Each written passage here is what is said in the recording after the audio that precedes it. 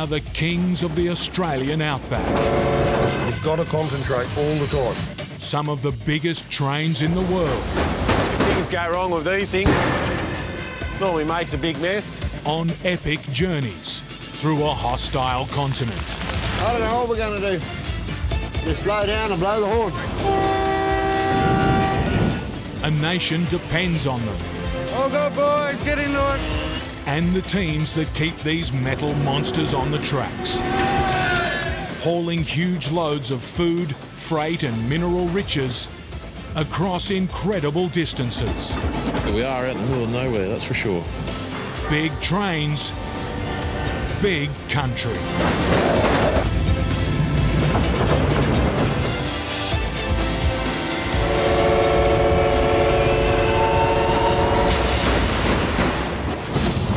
On Railroad Australia. So it'll be all guns blazing shortly. 4 hours to fix a faulty track. We've got to be careful, coordinate everything, not get in each other's way. Fail and it could cost millions. It's an incredibly tight period to do it in. A freight train with fuel problems. And I can actually see the locomotive in fuelling mode and then cutting out. I got no power in here. The worst place in the world to run out of juice. And keeping an outback icon on the rails. If something's wrong, it's my head on the chopping block.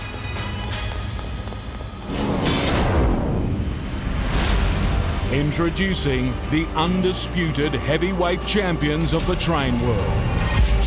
Australia's giant iron ore carriers. 2.8 kilometres long, 38,000 tonnes worth of iron ore. They thunder through the iron-rich outback of northwestern Australia, hauling mountains of ore.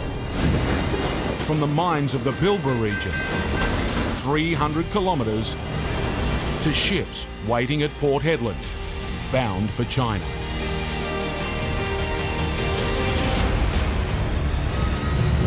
It's an industry worth billions of dollars, the engine of the nation's economy.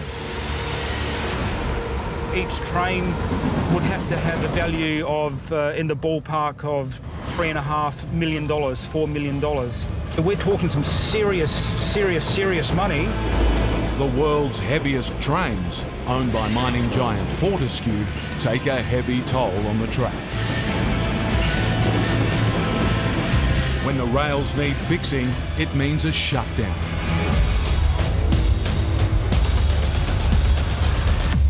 A maintenance shut, we're talking tens of thousands of dollars a minute. It's about to happen. After this last train goes through, a 60-strong team will swing into action. It's imperative there's minimal disruption. Taking advantage of a scheduled maintenance shutdown, they have just 4 hours to replace a 73-metre section of track, known as a turnout. It's where trains pass each other. Machines that can slice through the heavy steel rail will be needed, as well as heavy-duty cranes to lift the new section into place. We'll immediately start cutting the track, and then the diggers on that side will start pulling the turnout down. When they get the go-ahead, it all has to run like clockwork. The diggers will then climb up and they'll start levelling. If it doesn't, the consequences are huge. The numbers staggering. It takes 6 of these trains to fill a ship, with ore that's worth more than $10 million. 3 of these ships sail every 24 hours. Yeah, Jim, we're ready to take track access authority. Yeah. A call goes through to train control. And he's just waiting for the track access authority to generate on the computer. The team has to get official possession of the track before they can get to work. Once we've got all the track down, we've got the ballast level, then the crane lift will happen. Authorised to stop track between the 156. Roger, control, that's track access authority number 0102. This is it. Now, we've got the possession now, so we start our time now, and we're going to aim for 4 hours.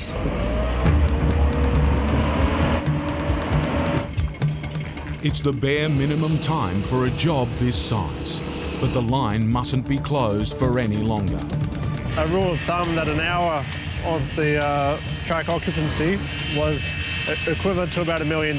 So every hour is down was about $1 million wasted.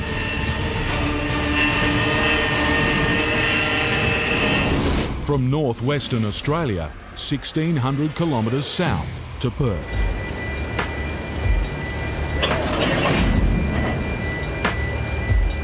Shunters are working late into the night to put together the final wagons of a 1.8 kilometre mega train.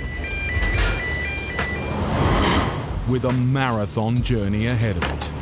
2,700 kilometres to go. Phil Garrett and Darren Blades are two of the 4 drivers that will work in relay to take the train virtually non-stop across the vast emptiness of the bottom half of Australia. 6PM9 is heading over the continent to Adelaide and on to Melbourne. All up, a 3,000 kilometre journey that will take 3 days. 4,133 tonne and we've got 76 wagons. So she's a pretty big train going back. 1,795 metres. Yeah, 6PM9, we're ready to depart, over. Are you declaring an emergency, sir? Watch all episodes of Ice Pilots. Watch on mobile devices or the big screen. All for free. No subscription required. Download Veely now. I'll get you some lights in a moment there, over. Righto, thank you.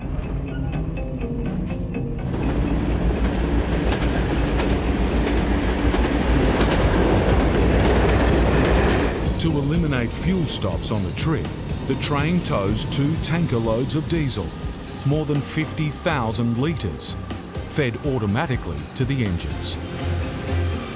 SCT-12 receiving. But the grind of one of the world's toughest rail journeys puts big pressure on the inline system. Yeah, just want to know how your fuel levels are going on your loco up there, mate. Drivers have reported problems with it. System technician Gary Aitken is riding to Adelaide to see what's going wrong.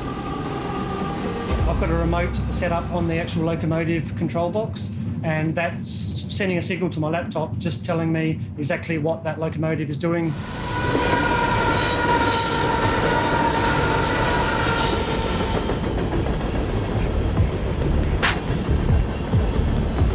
At the dawn crew change the following morning, they're more than 600 kilometres east of Perth. Good progress, but the rest of the trip is not looking so easy.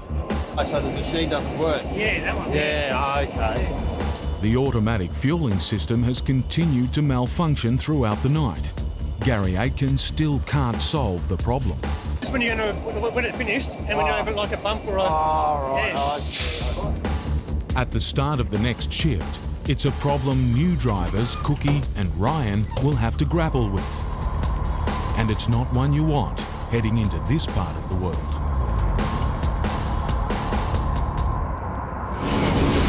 From the Nullarbor Plain, across the continent to Port Augusta in South Australia.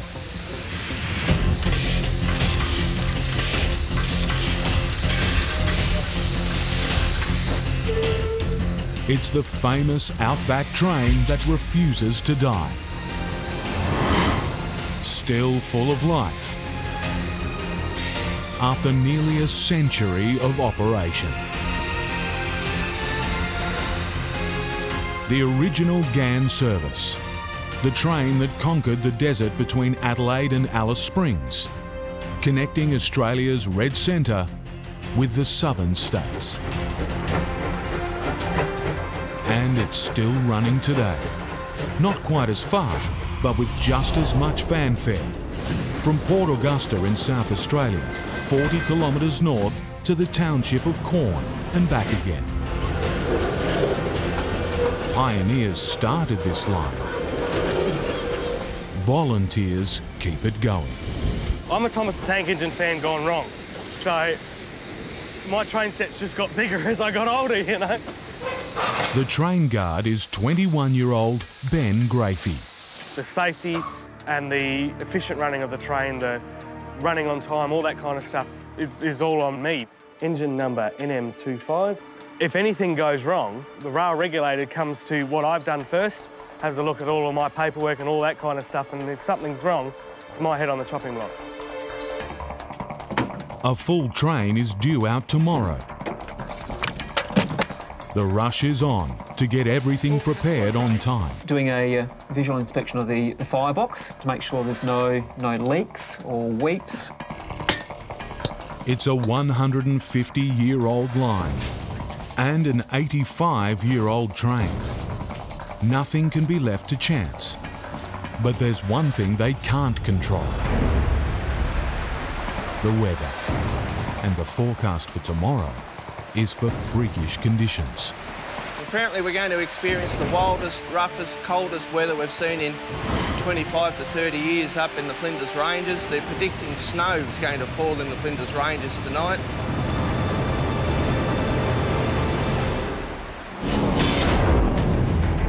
Transcontinental freight train 6 PM9 is out on the Nullarbor Plain, far from civilization.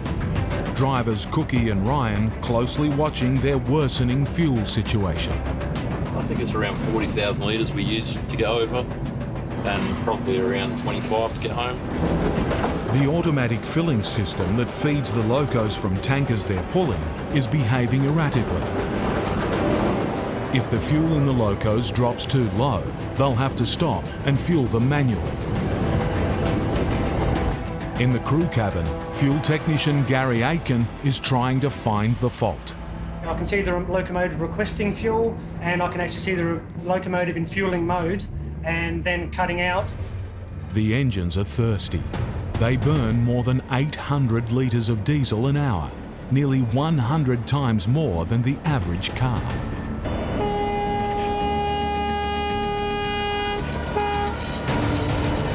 At a short stop to let another train pass, Gary does some quick tests on the electrics. We've lost power to the control box for the inline fueling. The train's on a strict schedule. He can't hold it up for too long. Yeah, the other one's working at the moment. I've got no power in here. Oil has got into both these plugs. Means the drivers might have to manually override the system.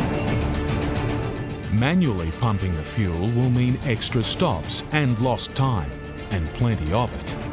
But the alternative is much worse: running too low. You don't like letting it run too low because it starts picking up the rubbish on the bottom of the tank, and then that can start blocking filters and it can give you different problems later on. So we try and keep as much in as we can. Cookie's taking advantage of the stop to pump in as much diesel as he can manually. He doesn't have long. There's another massive freight train heading his way. He'll need to make sure he's clear by the time it comes through. Cookie!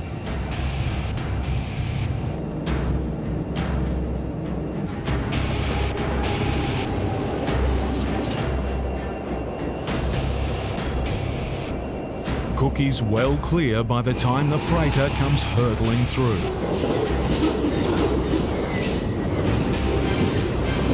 Gary still can't fix the problem. There's no more time. It's going to make it a bit awkward for the rest of the way home. Or we're just going to have to stop. We're going to have to manually pump fuel in, and that knocks time out of us. Cookie gets 6 PM9 going again, while Ryan records their fuel consumption. Another 2 hours and we're seriously going to have to get some fuel into it. There's still 1,500 kilometres to go until Adelaide. Gary needs to find a solution to the fuel problem, or they'll be stopping many more times. Freight worth hundreds of thousands of dollars won't be delivered in time. From halfway across the Nullarbor Plain, north to the iron ore mines of the Pilbara.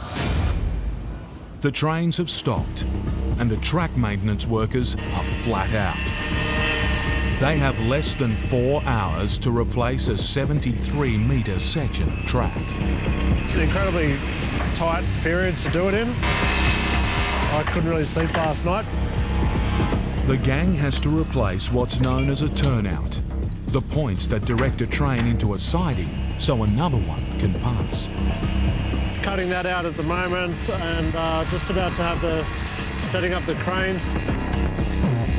As they're getting ready to cut this out, the excavators are on the other side there, and they're getting ready to pull this down the bank. Every person on the crew has their own job to do, and quickly. Some are in charge of heavy machinery. Others just have picks and shovels. It's tough work, made tougher by the looming deadline.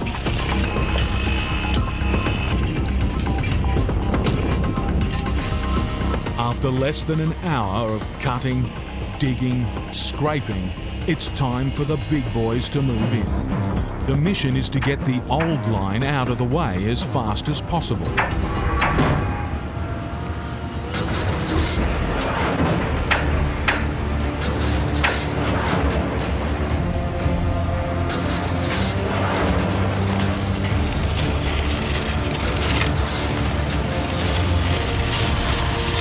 We're not trying to save it, we're not being gentle with it. We just want it out as quick as we can.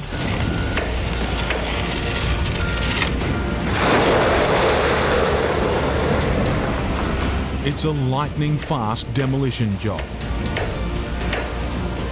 100 tonnes, 73 metres of steel rail and concrete sleepers scraped off the rocky ballast.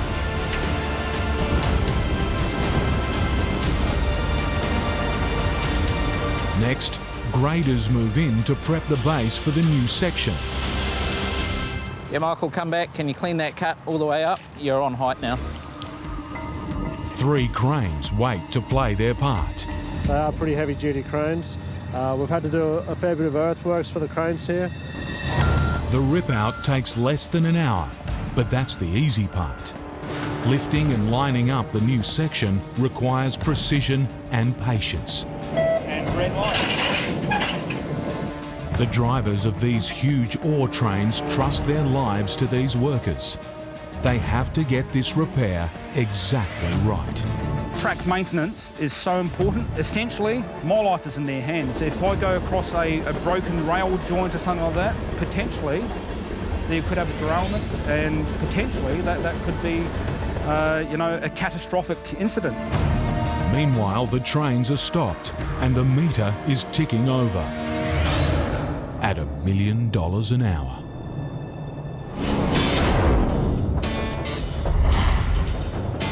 There's been a crew change on 6 PM9.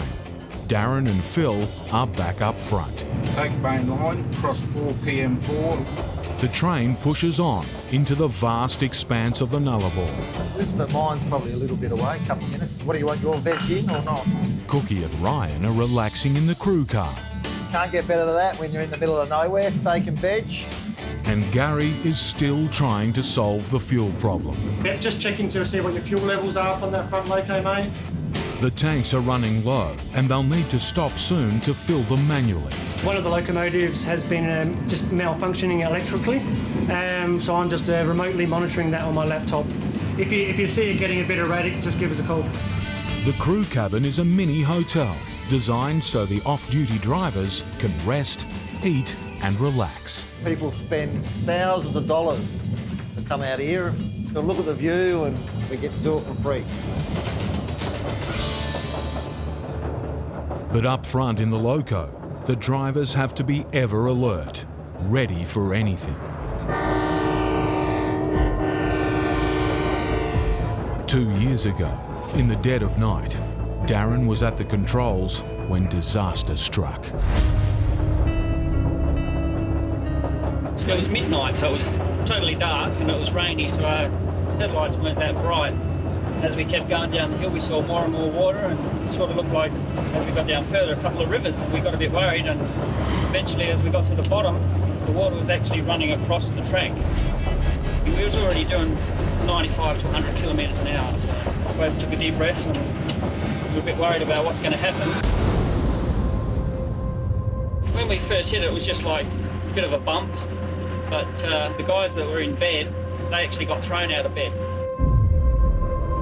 We just saw trucks on their sides, wagons on their sides, the track washed away. What it was a once in 100-year rain event, and all that water had run down the hill and it formed a big lake right at the bottom. So as our loco went over it, it allowed the water to push all the ballast through, and every time another set of wheels came over it, it made it worse until it just caused a big derailment. Darren and his crew were stranded for days. We just had to sit tight, and it took them about 2 days before anyone could get out there because of the flooding and because of the isolation of it.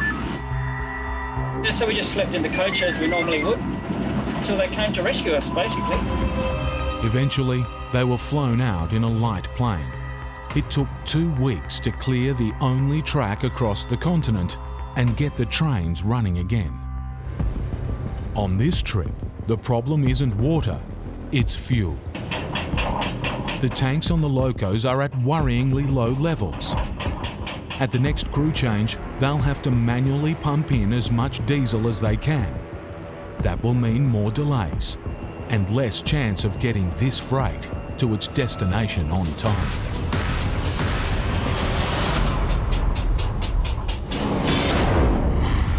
In South Australia, torrential rain is the last thing that volunteers from the Pitchy Ritchie Rail Group want. From lighting the match to in steam is around about 4 hours. They're getting their vintage steam train fired up for a run into the outback with a full load of passengers. The wet will make the already difficult conditions more challenging. I've got to watch out for wheel slip. If I get excessive wheel slip, I can destroy the motion on the locomotive. Today, the welfare of the train and its passengers will be in the hands of the guard, Ben Grafey. It does feel a little bit unnerving because, you know, you've got the same responsibilities as someone that's actually getting the big bucks to do this. You know, we're all volunteers. The train's ready to go.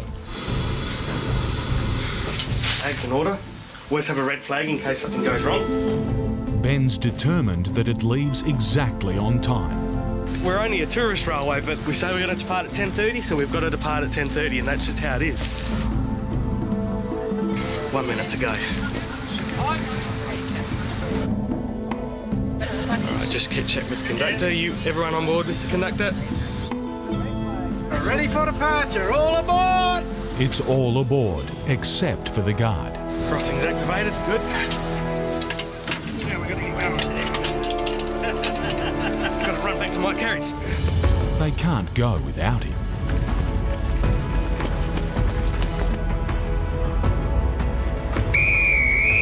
The Pitchy Ritchie steam train is off on a ride into the past. Along a century-old route, the start of the original journey connecting Australia's south to its remote north.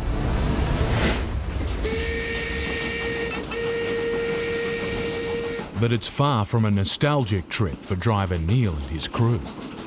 We're looking for any moisture, any build-up of water along the track, anywhere from overnight rain, which will cause it to slip.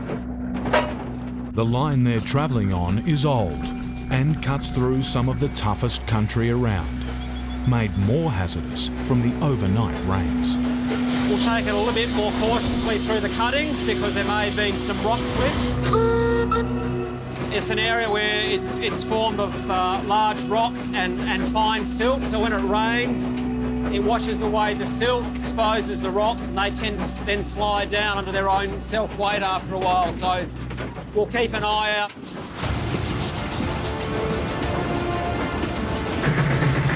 Squeezing through cuttings so narrow, you can touch the sides.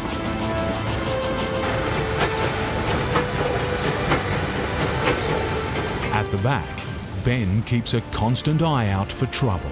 But I can observe the train quite effectively, keep an eye on things and make sure that nothing goes wrong. Trees on the line, kangaroos, sheep, all that kind of fun stuff. So if I'm watching what's going on, I can at least be a little bit prepared when something does go pear-shaped. It's an experience from another era, from the glory days of steam, when the railroad was sometimes the only road. But there's no time for daydreaming for Neil. He's still battling up a steep incline And making matters worse, the forecast rain has arrived. The driver has to be a little bit more sensitive with the controls in case the loco goes into a wheel slip. If the wheels slip, the train could lose momentum and stall. It's not far from the top of the rise. Suddenly,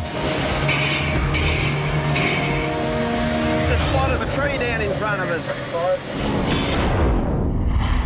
one of the busiest mining railways in the country is closed. Trains pulling millions of dollars worth of iron ore are at a standstill. The line has been shut down, so a section can be replaced. On the track, there's a frenzy of activity. The guys are just doing their grading ballast at the moment. Turnout will go on top of that. Still lots to go. There's still the welding, the tamping, and of course the crane lift to put the turnout in. Part one of this job was to rip and remove a 73-metre section of line. They have less than 3 hours to replace it, so the trains can start running again. Part two is preparing the base for the new track. The rock ballast that holds the rails in place needs to be perfectly flat. We'll get the bottom of the ballast level down so that we get the top rail level height correct. And yeah, once we level it all out, the guys will do a bit of hand digging, but mostly work with the diggers. This line is the strongest rail line there is. It has to be. It carries the heaviest trains in the world. The rails can support wagons each weighing up to 160 tonnes, 250 per train. The clock is ticking. We'll be doing a few activities at the same time so that we minimise the time. 3 cranes are on standby to lift 100 tonnes of steel rail and concrete sleepers all in one piece.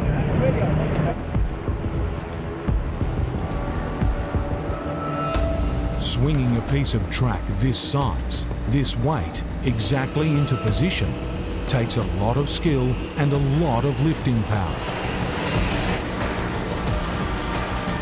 What it can't take is a lot of time. We'll be all guns blazing shortly. The guys will be keen. No one's sitting down, everyone's ready to go. If they get it wrong, they'll have to raise it and set it again. 2 hours left, and the hardest part still to come. Back at the mine, million-dollar ore trains are standing idle. That costs money. Cookie and Ryan are back on the night shift on the SCT train. Their automatic fuelling system is still not working properly. The loco's tanks are running very low. We're going to have to stop somewhere to put some fuel in. Cookie doesn't have to wait long. There's another train oncoming, and controllers have pulled them into a siding to let it pass. They have just a few minutes to manually pump fuel. But Ryan has discovered the situation's worse than they thought. Neither of them are working now. They've both stopped working in auto.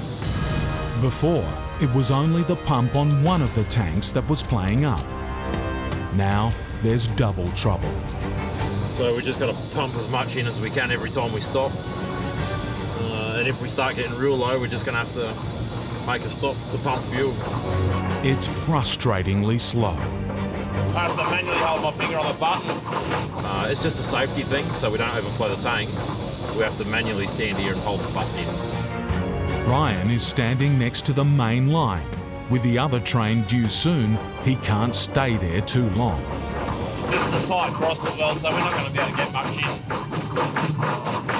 Very time-consuming process. Like I said, we might only get 1,000 litres in this back engine at the moment. So we're going to have to stop again later and take fuel. And that's going to delay us. They can't let the loco's fuel tanks run too low. If the engine starts sucking up dirty diesel, they could fail. Ryan needs to radio the other train to see where it is, while Cookie takes over the fuel pumping. The button's on the main line side, so be careful. Give us a call when he gets close. I can see his headlight here. Can't be far away. Ryan has to wait in the pitch black on his own. At least he hopes he's on his own. You always got to be a little bit careful of cattle and stuff like that running around though. You never know what they're doing. A lot of blokes have been scared by them. Like kangaroos jumping past, you just can't see them. But yeah, we are out in the middle of nowhere, that's for sure. You wouldn't want to hurt yourself, like you've got to be a little bit careful. If I got bitten by a snake right now, it's going to take a long time to get help, because you'd be in a lot of trouble. Like, maybe when you're out in the Nullarbor, maybe dingoes, getting run over by a mob of cows. Apart from that, I think we're pretty safe. The driver of the other train radios his position. SC7 PM9, just call the location headside, fellas. Yeah, no worries, mate. Thanks for that. We're on the loop. You're right to come through. So here it comes. He's 2.5 kilometres away. At last it arrives. The stop has allowed them to manually pump in fuel, but not enough. They can't afford to be stopped any longer. No worries. Thanks for that, mate. Have a good one. Hello, you too. 6 PM9 has to get going.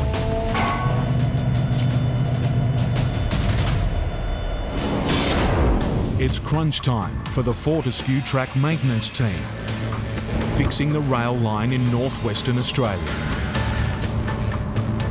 They're racing the clock to replace a 73-metre section of track. We're just steady, putting the lift in, crucial part. This is the trickiest part of the mission. Oh yeah, we'll just put it on those pads, mate. 3 towering cranes coordinating to lower 100 tonnes of track and sleepers into exactly the right position. What's the measurement's supposed to be from there to there, though? They're down to 2 hours left. So it does have to come this way.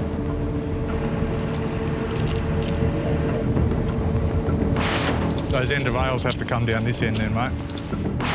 It's more complicated than just setting the line in place. We're just wiring up the new points machine that's going in that we're taking out for the old turnout. So this is the new motor that goes in. There's a switching mechanism and motor that have to be fitted so that the points work. If we haven't got the detection, then there's a chance that the switch is open and the train can fall straight off and derail. So we're talking 2 or 3 mil at times with our adjustments, so it's got to be pretty precise. Are you happy with the centre or do you want me to push it over a bit more? The pressure's on. This is a time for cool heads. How close is that, Mookie? Just that way a bit more, is it?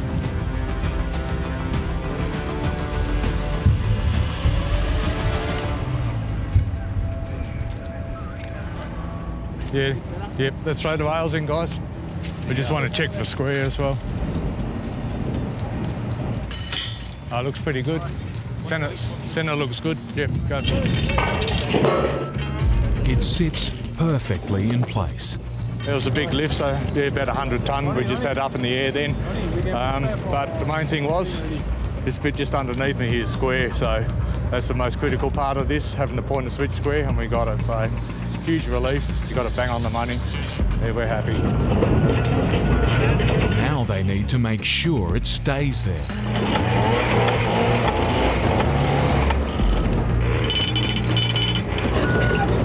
In less than an hour, the world's heaviest trains are due to roll through here. Jacking it up, propping it up. As soon as we get it to the right height, we'll start dropping ballast on it.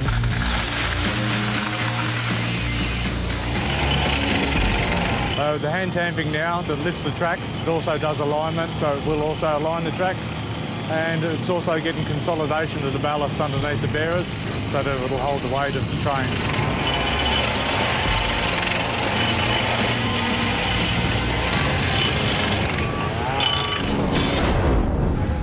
The Pitchy Ritchie steam train has had to make a sudden stop.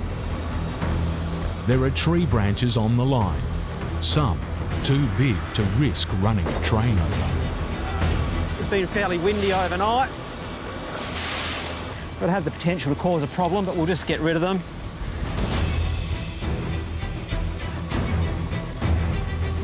Okay. The train's ready to go again, but they're on a hill. Right at the top of the hill. The fire needs more coal. The engine needs as much power as they can muster. We're always on the lookout for something that's not normal. Something like that. It was only relatively small, but it could have been quite big and it could have got nasty for us. So we keep an eye on things, keep it all safe.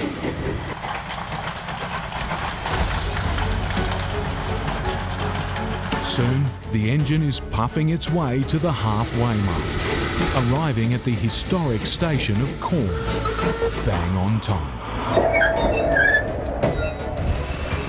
These were the things you saw as a kid on all the TV shows and all the old movies. You see the guard there with his green flag and blowing the whistle, and all the kids, they love seeing you do this, and the big kids. So yeah, it's just fantastic. And here we go.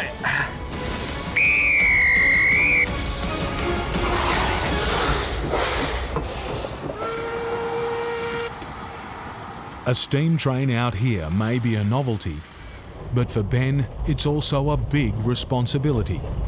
He needs to stay alert for any possible emergency.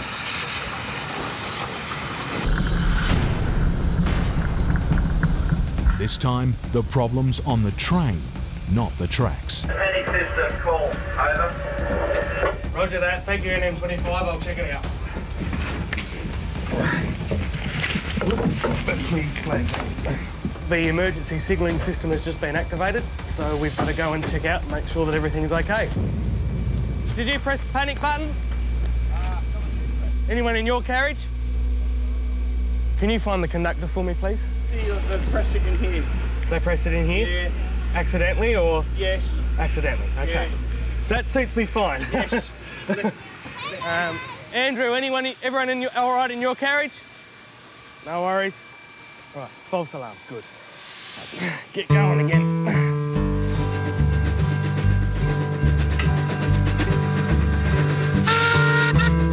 The train is soon steaming back to home base at Port Augusta.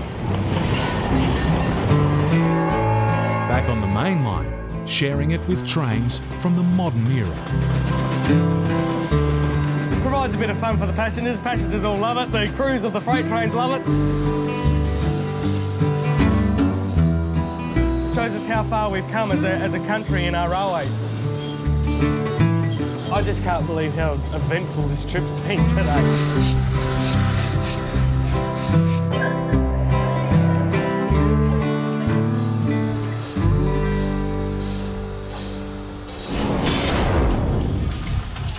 Workers on the Fortescue track replacement have less than an hour before the line needs to be reopened.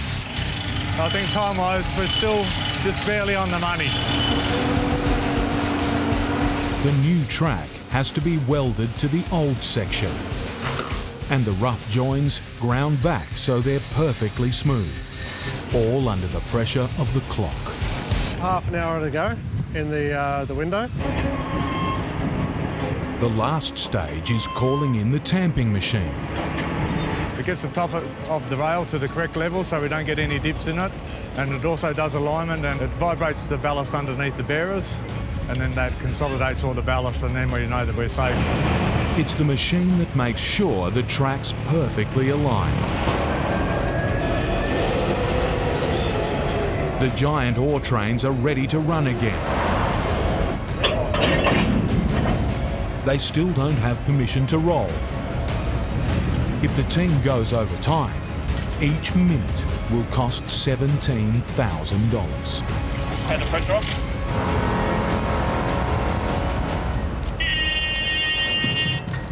They've done it, with just minutes to spare. A triumph, but the only way to test if they've succeeded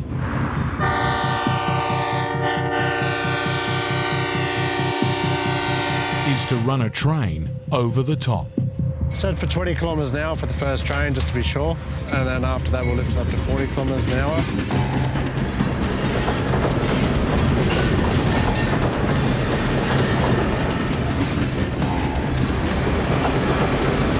Hundreds of wagons. The ultimate test.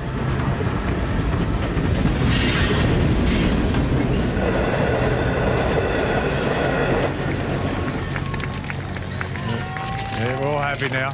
We've seen that train go over. Actually increased the speed while I was travelling through there. We're pretty confident with the ride. It's a huge relief. And back to business on one of the richest railway lines in the world.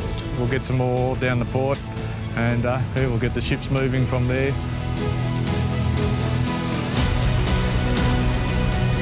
Everybody worked well, got everything up and running. Great day, and we're knocking off on time.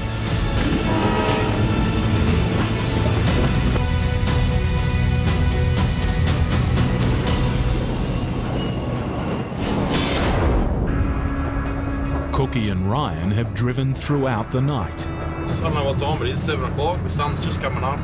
So this is the worst time when you're feeling most tired. They decide to leave the fuel problem until the crew change. I think we've got about another hour and a little bit to go. When they stop, Gary is quickly back working on the tankers. The train's tanks are almost drained. Well, we just got down to 2,500 litres, and you don't really want to get down below 1,500 litres because then you start having pickup problems. If you get some dirty fuel in there, you'll stuff your injectors up. There's a train due to pass them in a few minutes. They're already more than an hour behind schedule, and this fuel stop is critical. We're going to manually fuel and hopefully get about 5,000 or 6,000 litres in, which will be enough to get us back to Adelaide.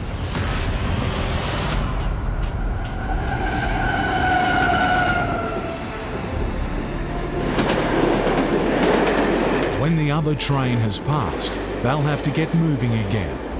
And Gary should find out whether he's fixed the problem. Phil and Darren are back in the cabin, closely monitoring the fuel situation that's dogged them for the whole trip. It's been a long 5 days, pretty exhausted. But up ahead, Hope there's a pot of gold at the end of that road. there's a glimmer of hope on the fuel front. The running repairs at the last stop seem to have done the job. Yeah, that's excellent news. The system's working perfectly. Adelaide is only 300 kilometres away, and they should be able to make up some time. No, it's good to be going home, no doubt about that. The trip is nearly over. 4 drivers have been away from home for 5 days, travelled more than 5,000 kilometres across the harsh emptiness of the Australian continent. Another crew will take the train on to its destination of Melbourne. But for these 4, it's the end of the line. Got about 4 days off, so that's pretty handy. So I hadn't seen my little fella and my wife, so that'll be good. Great to be home. It's been a good trip, 5 days away, and we arrived here a bit late. We lost a bit of time, but yeah, I'm looking forward to getting home and going to bed in a bed that doesn't move.